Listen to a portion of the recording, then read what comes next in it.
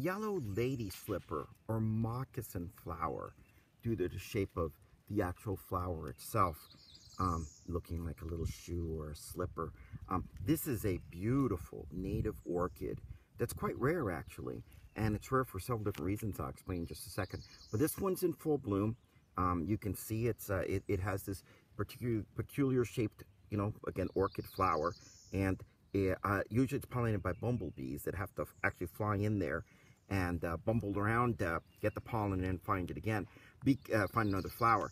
Because it does not produce a lot of rewards, it's not a favorite place for the bumblebee to visit. So the bee's got to come in and basically make a mistake twice of going into this flower, and then it'll finally produce its seeds.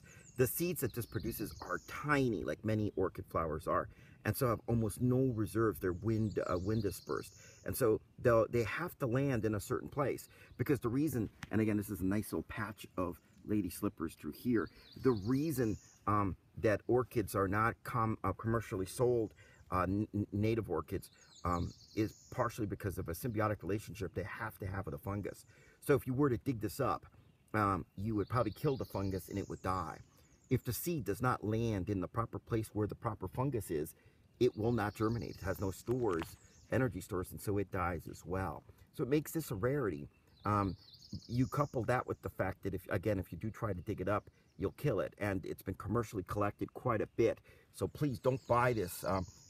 Even if they inoculate the soil, the potting mixture with the right kinds of fungus, the fungus will probably or may die if you transplant it. So it's not likely to survive. So don't support that kind of thing. It's not something sustainable.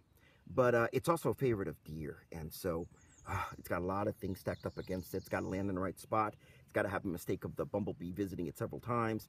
But it can live for quite a long time feeding, using this partnership with the fungus. So even if it doesn't get a lot of sun, or if it gets chopped away a couple of times, it can survive 40 years maybe.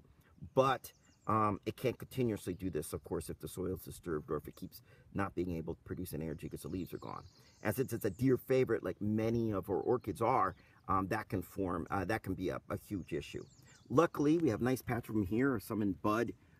This one already in bloom here in Linden, Virginia, over at the Thompson's Wildlife Management Area, a Virginia Native Plant Society registry site. And because they hunt deer here, it's a managed area, we don't have a big problem with that. It means many, many wildflowers, from the trilliums and so forth that you see, to, of course, our native orchids, and there's several here, several different kinds here, that can survive because of this area is well managed, and there's not an overabundance of white-tailed deer. So a beautiful native orchid, lady slippers, moccasin flower.